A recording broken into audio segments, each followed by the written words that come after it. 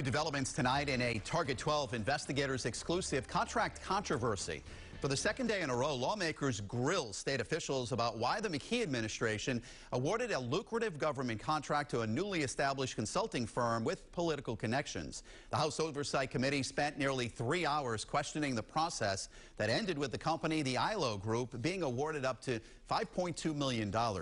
Oversight Committee Chair Patricia Serpa summed up her view at the end of the hearing. I don't think you did anything illegal. Do I think it was some bad judgment? I gotta tell you, yeah, I do.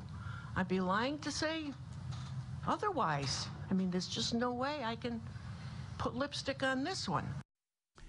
Right now on WPRI.com, Target 12 investigator Eli Sherman breaks down the new details that came out of today's hearing.